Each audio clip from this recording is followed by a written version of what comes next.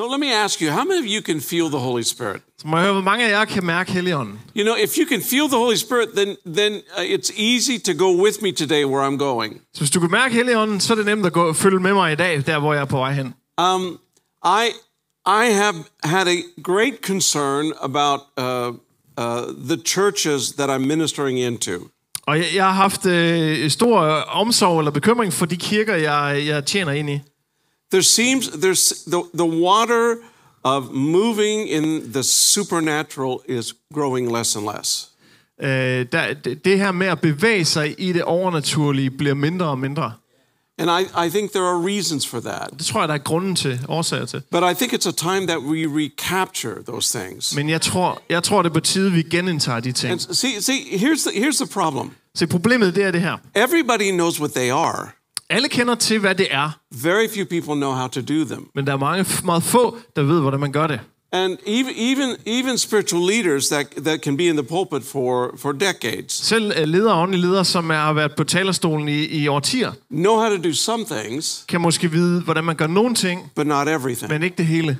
And when it comes to moving in the spiritual gifts, når det kommer til at bevæge sig i de åndelige gaver, i åndens gaver, people become a little bit nervous because you have to take a step. Så bliver de fleste lidt nervøse, fordi at man er nødt til at tage et skridt. Which is why I like the worship team. Og det er en af grunden til, at jeg godt kan lide lovsangsgruppen. It's a perfect example of faith. Fordi det er et rigtig godt eksempel på tro. Because they're not afraid to sing something different. Fordi de er ikke bange for at synge noget anderledes. And actually, I don't think if they care whether you like it or not. Jeg tror faktisk nærmest det, at de er ligeglade med, om du kan lide det eller ej. They just know that it's God. De ved bare, at det er Gud. Do you know it's God? Ved du det er Gud? Do you know it's God? Ved du det er Gud? Do you care what they think? Er du ligeglad med, hvad de tænker? Of course you care what you think. Selvfølgelig er du ikke helt ligeglad med, hvad de tænker. No. But you know, it comes down to a point. Men det kommer ned til et vigtigt punkt. Where you have to believe what God says, and you have to do what God says. Du er nødt til at tro på, hvad Gud han siger, og du er nødt til at gøre, som Gud han siger. So it's time to recapture some things. Så det er på tide at genindtage noget. And one of those things, og en af de ting, is moving in the word of knowledge. Det er at bevæge sig i kundskabsord. Okay, how many of you would like to see people healed?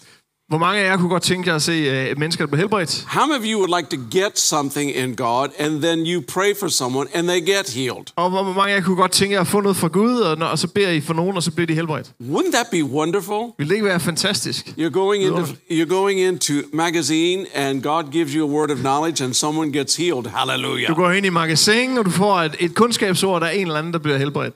Or even better, Espresso House. Hallelujah. Eller måske endnu bedre, Espresso House. Okay, you know, I think there needs to be a lot of healings in Espresso House. Jeg synes, der skal være mange flere helbredelser i Espresso House. You know, Espresso House is a place where everybody's relaxed. I Espresso House, der alle er slapper af i Espresso House. You got your coffee, your sandwich, your croissant. Man har fået sin kaffe, sin sandwich, sin croissant. It's like you're sitting in your own living room. Man sidder nærmest i sin egen lille stue. And you know, the atmosphere is nice. Atmosfæren er dejlig, behagelig. So you know, it's cozy, it's hyggelig, hallelujah.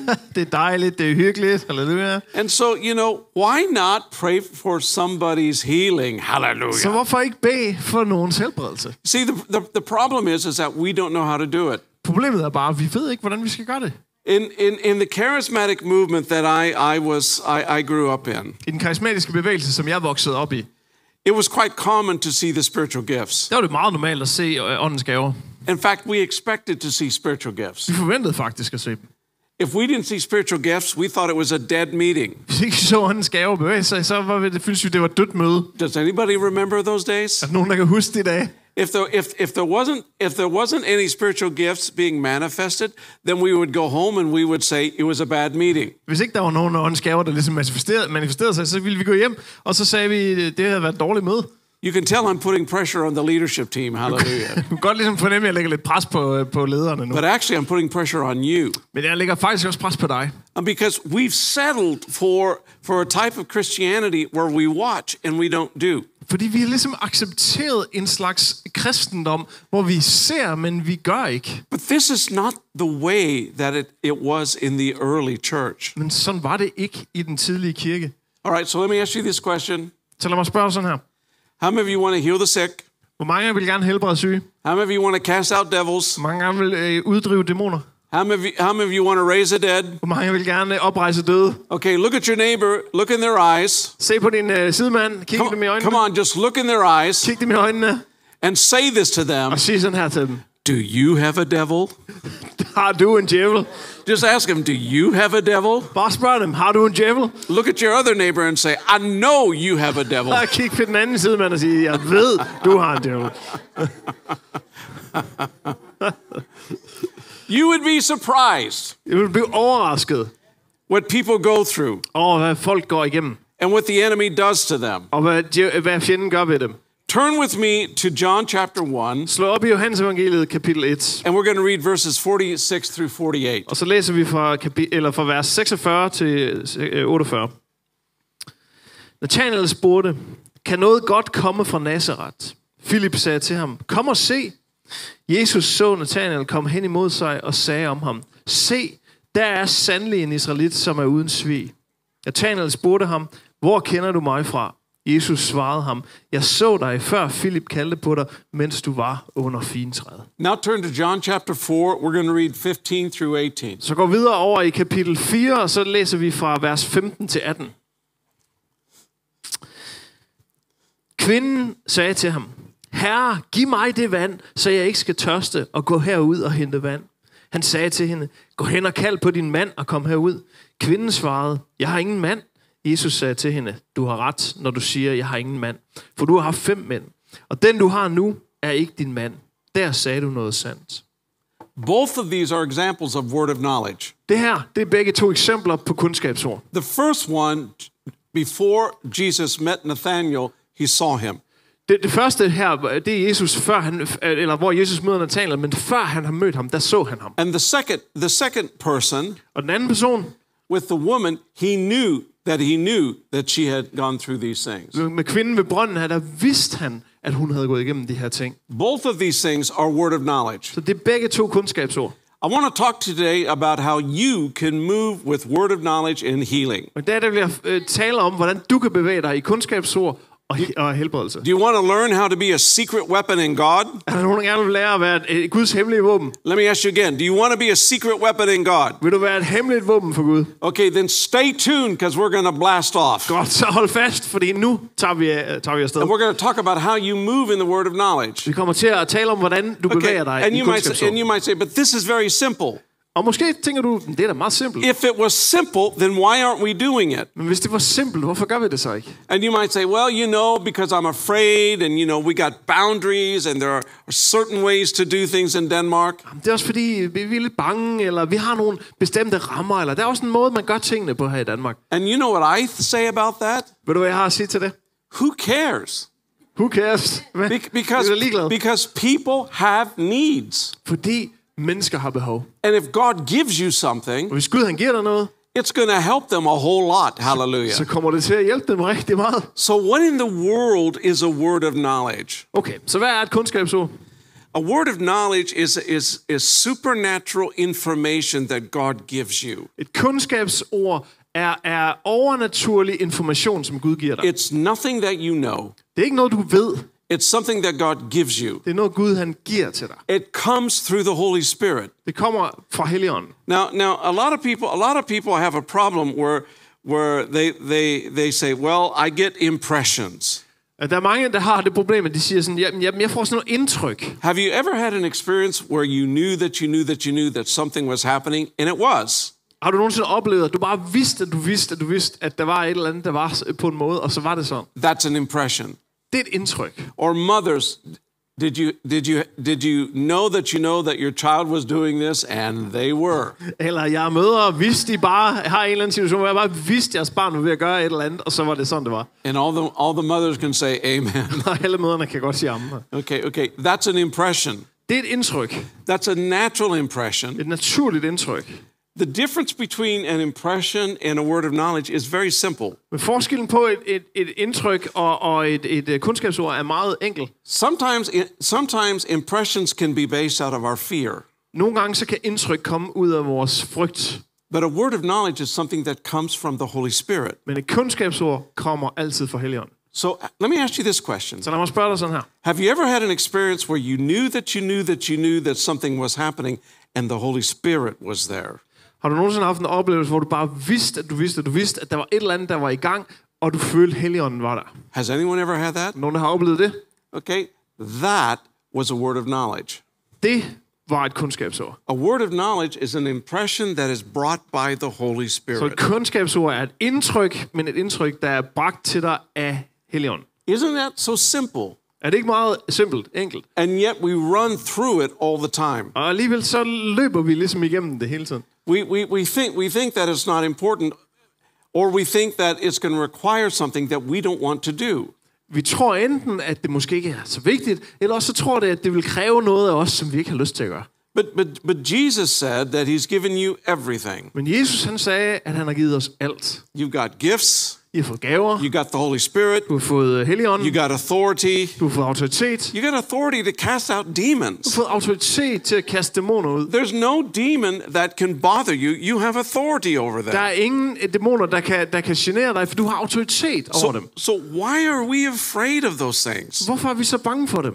I mean, can they bother you? Yeah, they can bother you. Kan de genere dig? Ja, det kan de da. But you just tell them, stop it, go away. They have to leave. Du siger bare stop og gå væk, og så er de nødt til at gå væk. Can I get an amen to Nogen, der kan that? sige amen til det. And so what's this thing about fear?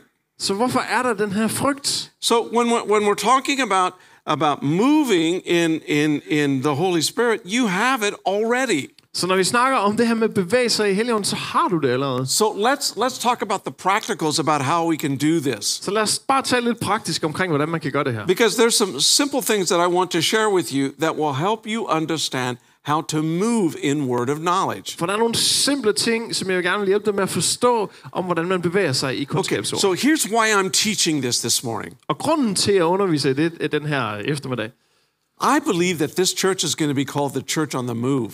og det er fordi, jeg tror, at den her kirke skal kaldes en kirke, der er i bevægelse. I mean, moving in the power of God. Can you Altså say amen? bevægelse i Guds kraft. I think God has some incredible things for you. Are you ready for it? Jeg tror, Gud han har nogle utrolige ting til os. Er vi klar til det? If God said, I want you to do this, would you have faith for it? Hvis Gud han sagde, jeg vil have dig til at gøre sådan her, vil du så tro for det?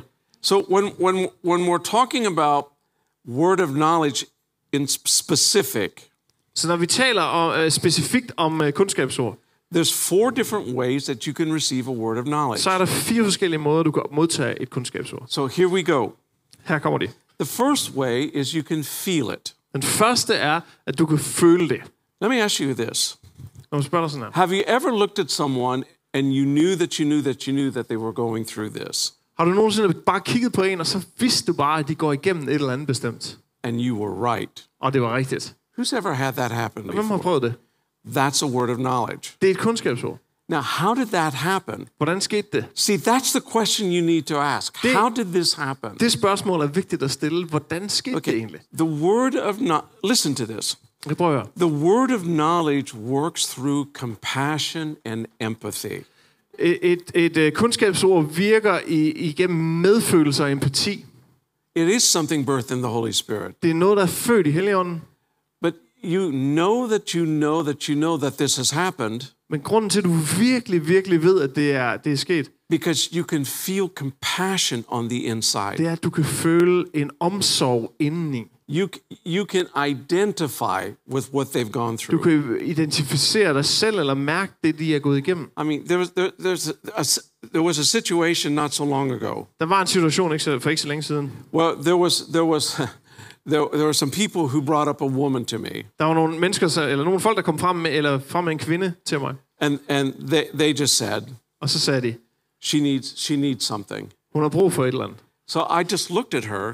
Så jeg kiggede på hende, Immediately, I felt the Holy og Spirit, jeg følte lige med det samme and I Helligånden. felt on the Og jeg inside kunne føle indeni, that she was battling ovarian cancer. at hun kæmpede med kræft i æggestokkene. And so I just looked at her and I said, you have ovarian cancer. Og så sagde jeg til hende, du har kræft i æggestokken. And she says, I do. Og hun sagde, det er rigtigt, det har jeg. And they haven't given me much hope. Og de har ikke givet mig meget håb. And I said, I know the God of hope. Jeg sagde, jeg kender heldigvis håbets Gud. I said, is it okay if we pray for you? Og så spurgte han, om det var okay, vi bad for hende. Now, if God showed what it was, then he's going to give the healing.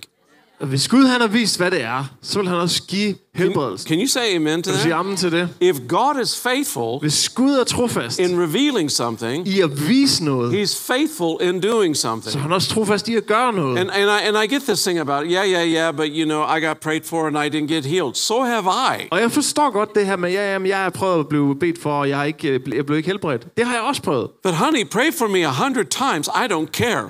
Men baby, bed for mig 100 gange. Jeg er ligeglad. All I need is one healing. Jeg har bare brug for Hallelujah. én helbredelse. I mean, one healing Bare én gang, hvor det virker. where I'm completely cured of Hvor jeg something. er fuldstændig helbredt for noget. You can pray for me 100 times. I don't care. Så må du gerne bede for mig 100 gange, altså. I want my healing. Hallelujah. Jeg skal have min helbredelse. Okay. I mean, how many of you want your healing? Hvor mange vil gerne have jeres helbredelse her? Okay. Look at your neighbor and say, you're going to get it, baby. Kig på din sidemand og sige, du får den. You're going to get it. Du får den. So if God reveals it, he can do it. Hvis Gud viser det, så kan han også gøre noget ved det. Okay, so when a word of knowledge works by identification. Så et kundskabsord virker ved identificering. You feel what they're going through. Du føler, hvad det er, de går igennem. Okay, you sense it.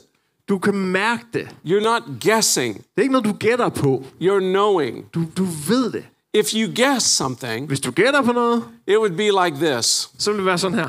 Well, you know, I'm feeling something right now. Jeg føler sådan et eller andet lige nu. You've got a pain right here. Du har sådan en smerte lige her. And so you ask them, do you have a pain right here? Og så spørger du dem, har du smerte lige her? And they go, no. Og så siger de nej. And they say, are you sure you don't have a pain Så right siger here? du, er du sikker på, at du ikke har smerte lige her? And they say, no, but I sure am hungry. Og så siger de, nej, men jeg er godt nok meget sulten. Okay, that's not a word of knowledge. Det er ikke kundskabsord. That's guessing. Det er gætteri.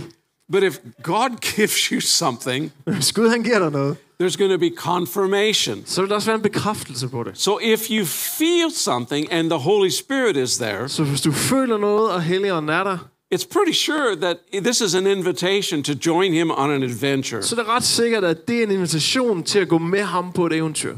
Okay, has anyone ever had that Er before? der nogen, der har prøvet det før?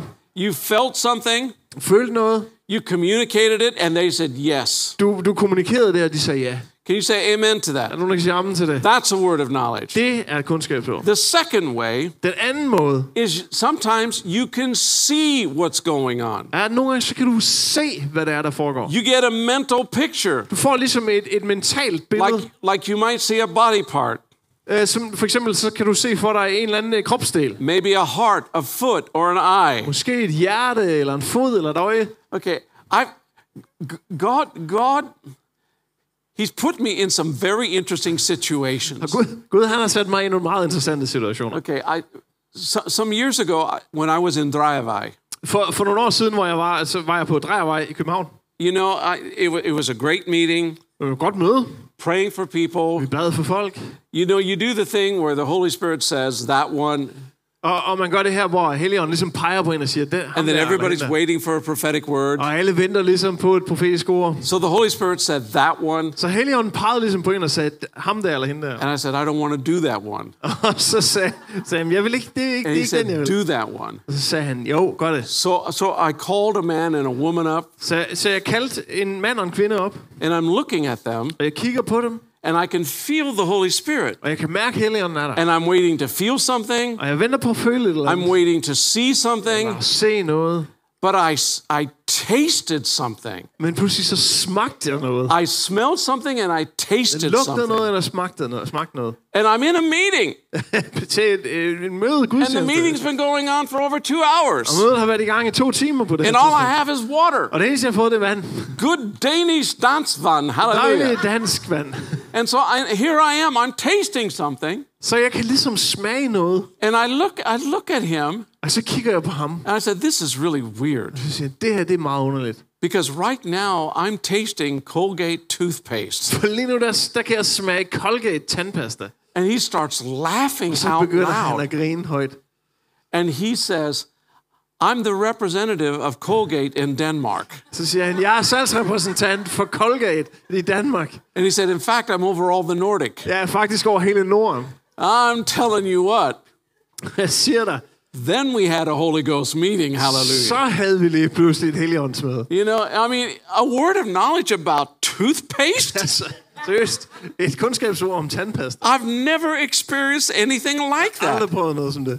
Okay, and so I was in a meeting several years ago in the States, in California. Så for en del år siden var jeg til et andet møde i USA, i Kalifornien.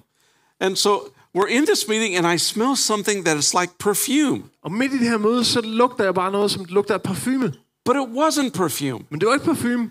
And I couldn't figure out what it was. Jeg kunne ikke helt finde ud af, hvad det var. I kept thinking, is somebody here Og jeg blev ved med at tænke, er der en eller anden that her, really smells different? lugter helt vildt anderledes. So, you know, you do this thing where you kind of walk through the crowd and you're sniffing. Så jeg gik sådan ligesom igennem folket og sådan duftede lidt. And I hear the Holy Spirit laughing at me. Og jeg hører Helligånden grine af mig. I say, no, you don't get it. Han siger, nej, du forstår det ikke. Just obey me. Bare følg mig. Bare gør, hvad jeg siger. And so I just said to the people. Så sagde jeg bare ud til folk. There were a couple hundred there. Der var måske cirka sådan et par hundrede. I said, okay, I don't know what this is, but there's a smell. Så sagde jeg ved ikke, hvad det her det er, men der er en eller anden duft. And it's very unusual. Det er meget usædvanligt. It smells like an air freshener in a car. Det dufter ligesom sådan en luftfrisker i en bil. But not an old one, a new one. Ikke en gammel en ny en. And then there was a man and a woman that started laughing. Og så var der lige pludselig en mand og en kvinde, der begyndte at grine. And they were laughing. Og grinte. And the Holy Spirit came on them. Og Helligånden kom over dem. I said, come up here. Og så sagde han, kom herop. And they're laughing. Og de blev ved med at grine. And I'm looking at them. Så kigger jeg på dem. And I said, why are you laughing? Og så siger, hvorfor griner I? They said, we have a factory that makes air freshener for cars. Så vi har en fabrik, der laver luftfriskere til biler. Hallelujah. And so if you're obedient, God shows up and does things. Så hvis du er lydig, så dukker Gud op og gør noget. But sometimes when you move in word of knowledge, you can see things. Men nogle gange, når du bevæger dig i kundskabsord, så kan du se noget. God will give you a mental picture. Gud giver dig et eller andet mentalt billede. Of someone who has like a limb that's deformed. En, der måske har et lem, som er deformt.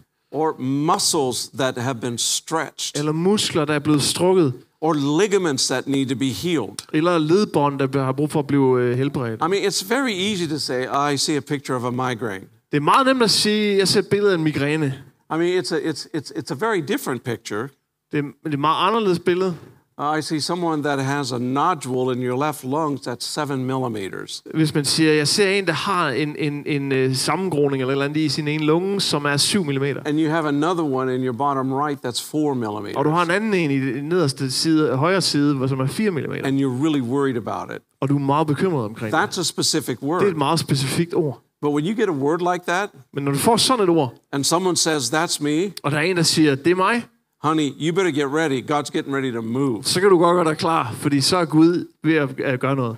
Can you say amen to that? Kan du sige amen til det? Would you be open for the Holy Spirit to start showing things to help people like that? Vil du være åben for Helligånden, at han begynder at vise dig sådan noget på den her måde, for at du kan hjælpe mennesker? Look at your neighbor and say, you can do this, honey. Kig på din sidemand og sige, du kan gøre det her.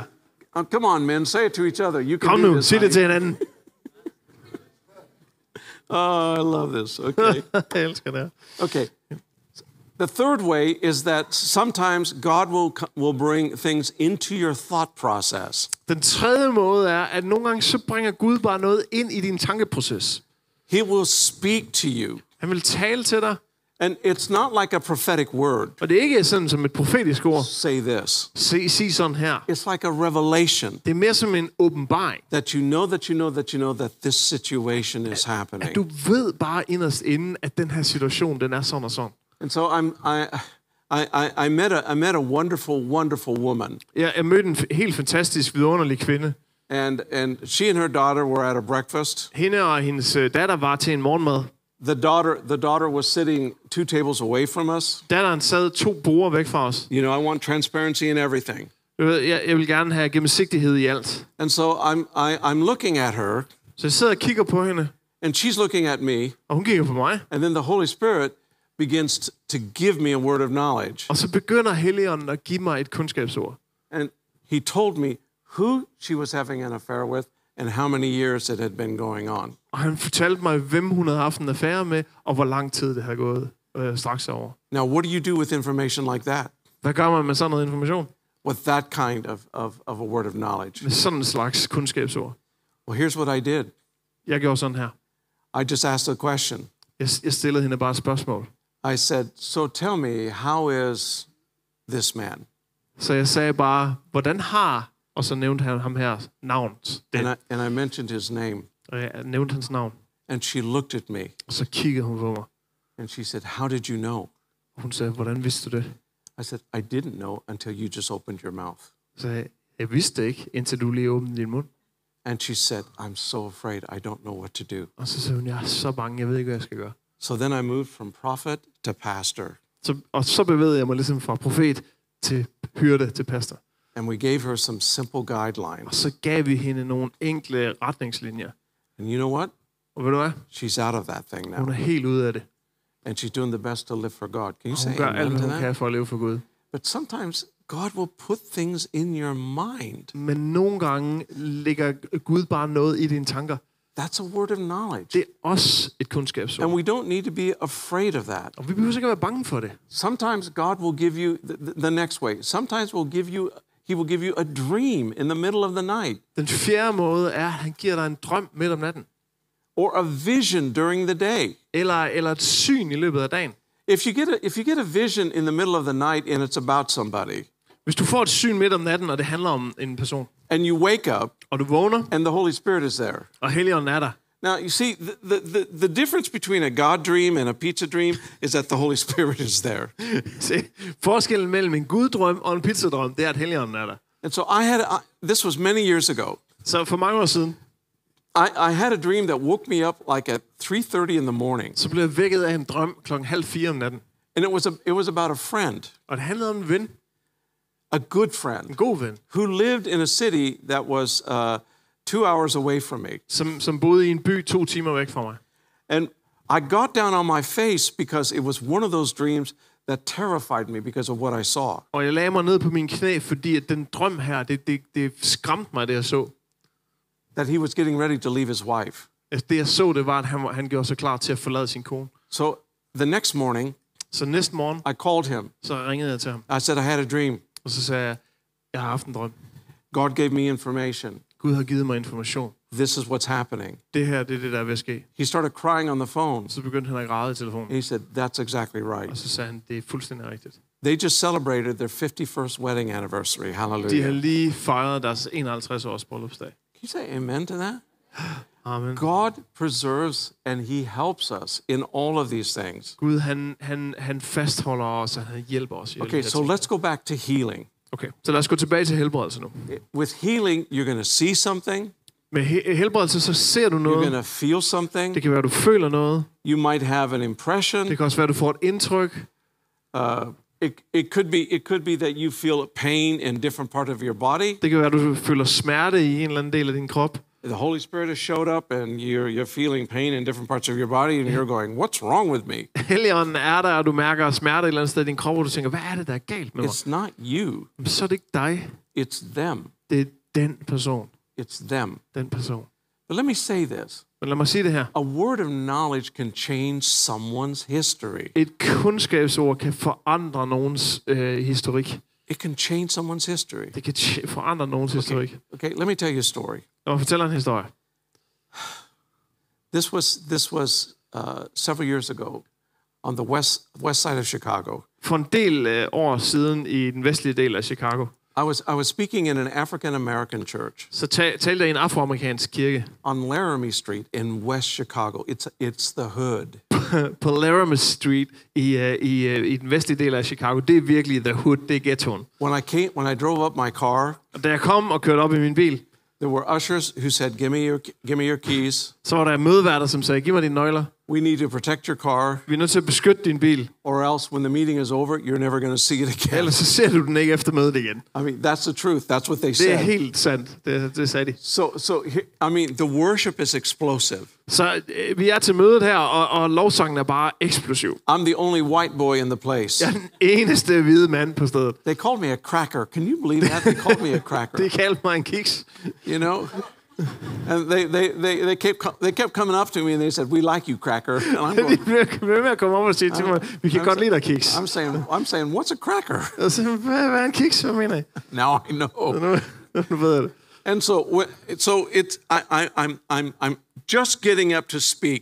Så jeg er lige ved at gå klar til at komme op og tale og prædike. And there's 3 gang members that walk in off the street. Og så kommer der 3 bandemedlemmer ind ude for gaden. And they're in gang clothes. De har deres bandetøj på. And they're as tall or taller than him. De er mindst lige så høje som mig. Okay, now I'm not a tall guy. Jeg er ikke særlig høj. And so here are these 3 guys walking in. Så nu kommer de her 3 fyre ind her. And you can see the whole congregation looking at Og them. man kan se hele forsamlingen kigger på dem. And they're walking up to the front. Og de går op foran. And they sit on the front row. Og så sætter de der så på forreste række. And they're sitting there looking at me like Og de this. sidder sådan her og kigger på mig. And they're smiling. Og smiler. And then I'm looking at the rest of the people. Og så kigger jeg på resten af folket. And this is what they're thinking. Og de tænker sådan her. Oh, white boy, you're going to die today. Hvide mand, du kommer til at dø i dag. So I'm looking at these boys. Så jeg kigger på de her gutter. And they're like 19 to 22, something like Og de er that. måske sådan 19, 20, 22. And so I'm looking at them, and then the Holy Spirit speaks to my mind. Og så jeg kigger på dem, og så taler Helligånden lige pludselig i mit hoved. And this is what he Og said. han siger sådan her. Pick out the biggest, tallest, ugliest one. Så jeg vælger den største, højeste, grimmeste af dem. And then I'll tell you what to say. Og så skal jeg sige, hvad jeg vil sige til ham. I said, no. Jeg sagde, nej, det kommer I ikke til at said, ske. no. I'm going to preach my word and get out of here. Jeg kommer til at prædike mit budskab, og så tager jeg afsted. And then the Holy Spirit said, no. Og så sagde Helligånden, nej. You're going to pick out the biggest, tallest, ugliest one. Du vælger den største, højeste, grimmeste. Okay, so I'm trying to be obedient. Jeg prøver at være lydig. I'm in the hood. Jeg er i ghettoen. You got to be real with these people. Men man er nødt til bare at være ærlig med de her mennesker. So I say to this young man, Så jeg siger til den her unge mand, you, dig der, you're the biggest, tallest, ugliest one, stand up. dig som er den største, højeste, grimmeste, op at stå. So he stands up, Så han rejser sig op, got his hands in his pockets, hænderne i lommen, got chains and gold everywhere. kæder og guld over det hele. He's smiling real big, real Han cool. smiler meget stort og meget køligt. And God gives me a word of knowledge. Og så giver Gud mig et kundskabsord. So while he's smiling, I look at him and I say this. Så mens han står der og smiler, så siger jeg sådan her til ham. What would your mama think of you right now? Hvad vil din mor tænke om dig lige nu? And he started crying like a baby. Og så begyndte han at græde som et baby. He said, why did you have to mention my mama? Hvorfor skulle du lige nævne min mor? When he said that, Da han sagde det, 20 women took their handbags. så var der 20 kvinder, der tog deres håndtaske. They ran up to the front Så løb de op foran, and they started beating on these 3 og så boys begyndte de at slå på de her 3 gutter with their med handbags. deres håndtasker. And they're hitting them hard. Slår dem hårdt. And there's one of them that's beating on this boy that I'm ministering to. Og en af dem, der står og slår med deres task på den her dreng, som And jeg er i gang she's med at betjene. screaming and she says this. Hun skriger, og så siger hun sådan her. I told you God was going to get you. Jeg sagde til dig, at Gud han nok skulle få dig. And I said, wait. Who are you? Så sagde jeg, hvem er du? I said, I'm the boy's aunt and he has been living with me. Og hun sagde, jeg er den her drengs tante, og han har Then she levet starts boet hos hitting him mig. again. Og så slår hun ham igen. So I said, wait, ladies, please stop. Så sagde jeg, vent, stop lige damer. So I looked at these boys and I said, Så kigger jeg på de her gutter, og så sagde jeg, these women aren't going to stop, boys. de her damer, de kommer ikke til at stoppe. You better give your life to Jesus now or I'm going to turn them loose again. I kan lige så godt give jeres liv til Jesus nu, ellers så kommer jeg til at slippe dem løs på jer igen. And they all looked at me and they went, yes, sir. Så kiggede de på mig og sagde, ja, selvfølgelig. So I said, get on your knees. Nede på knæ, sagde jeg. And so then the women put their handbags down. Så de her damer, de lagde deres håndtasker. And then they become aunts and grandmas, and they are hugging them and putting hands on them. Og så blev de bedstemødre og tanter, og de krammede dem. Og They are smothering them with love. de overdængede dem med kærlighed. And they're praying for them. Og beder for dem.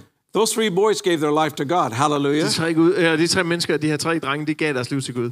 Can you say amen to that? Kan du sige amen til Okay, det? here's the rest of the story. Her er resten af historien så. The biggest, tallest, ugliest one. Den højeste, største, grimmeste af dem. He got in trouble with the police just a couple of weeks later. Han fik problemer med politiet et par uger senere. He's sitting in jail. Han sidder i fængsel. An angel visits him. Og så får han et besøg af en engel. And the angel said to him, Og så siger den her engel til ham, what would your mama think of you right now? hvad vil din mor tænke om dig lige nu? You know what happened to that boy? Ved du, hvad der skete med den her dreng? 5 years later, he was pastoring that church on the west side. 5 år senere, så var han præst i den her samme kirke. Can you say amen to that? Kan du sige amen? A word of knowledge releases people's lives. Et kundskabsord frigør menneskers liv. A word of knowledge of healing changes someone's destination. Et kundskabsord om helbredelse forandrer nogens retning. We don't need to be afraid. Vi behøver ikke at være bange for det. We just have to be ready for the Holy Spirit to move. Vi må bare være klar til at Helligånden bevæger sig. Can you say amen to that? Vil du sige amen til det? Okay, wait. Can I tell you one more story? Okay, vent. Jeg har lige en historie, må jeg fortælle den. Okay, and then we're gonna start praying for people. Og derefter så skal vi nok begynde at bede for folk. Okay. It's an old story, but it's a good story. Det er en gammel historie, men det er en god historie. Okay, it was a few months later. I'm preaching on the south side of Chicago. Få måneder senere, så prædikede jeg i syddelen af Chicago. I love Chicago. Jeg elsker Chicago. It's an amazing place. Et fantastisk sted. So after the meeting, så efter mødet, there's 3 African American pastors and I. We go to an Italian restaurant. Så sammen med 3 afroamerikanske præster, så tog jeg på en restaurant. I'm thinking pasta. En italiensk restaurant, så jeg tænker, jeg skal have pasta. The meeting is over. Mødet er over. It's time to eat. Hallelujah. Nu skal jeg bare æde. Halleluja. So when I'm sitting there, så jeg sidder der. There's a young man who comes up. Så kommer der en ung mand op til mig. And the Holy Spirit whispers to me. Og så ligesom Helligånden visker til mig. I can feel the Holy Spirit. Jeg kan mærke Helligånden. And I say no. I'm doing pasta now. Jeg siger nej, jeg er i pasta mode lige nu. And he said no. Ask him this question. Og så siger han nej, stil ham lige det her spørgsmål. And I said Jeg sagde, okay. young man, have I ever met you before? Så sagde jeg, ung mand, har jeg mødt dig før? He said, no, sir, you never have. Så sagde han, nej, det har du ikke. I said, but I know something about you. Så sagde jeg, men jeg ved noget om dig. You have a father who has a very bad heart condition, and you're worried about him. Du har en far, som har en slem hjertelidelse, og du er bekymret for ham. And he starts crying, and he said, yes, that's absolutely true. Så begynder han at græde, og han sagde, det er fuldstændig rigtigt, jeg ved ikke, hvad jeg skal gøre. So the first African-American pastor jumps up. Så den første af de her afroamerikanske pastorer, han rejser sig op. There's over 100 Catholic people in this restaurant. Der er mere end 100 katolikker på den her restaurant. And he says to all these Catholic people, og så siger han til alle de her folk, hey, this boy's daddy's sick. Og så siger han, hey, den her drengs far, han er syg. Stretch your hands to him right now. Ræk jeres hænder ud til dem nu. And we're going to pray for this boy's daddy. Og så beder vi for den her drengs far. Now, these Catholics they had never done this before. De her katolikker, de har aldrig gjort sådan noget før. They don't know what this is. De ved ikke, hvad det er. But they do it. Men de gør det. And so, and they're praying for this boy, and he's crying. Og de beder for den her dreng, han He gets a hug from the pastor. Han får en krammer af præsten. Some of the people clap. Der er nogen, der klapper. And I'm thinking, time for pasta. Og jeg tænker, nu er det tid til pasta. And so, the black pastors are happy. Så de her sorte præster, de er glade. About 3 minutes later, cirka 3 minutter senere, this young man comes down, and he gets on his knees in front of us. Så kommer den her unge mand tilbage, så falder han på knæ lige foran os. And he says, I haven't been living for God for a long time. Og så siger han, jeg har ikke levet for Gud meget, meget længe. But I really want him again. Men jeg vil gerne have ham igen. So the second black pastor jumps up. Så den anden af de her sorte præster, han hopper op eller går op. And he said to all of these people in this restaurant. Og så siger han til alle folkene i restauranten. Stretch your hands again. Ræk hænderne ud mod ham igen. This boy's just given his life to God. Den her dreng, han har lige givet sit liv til Gud. And so people are looking stunned.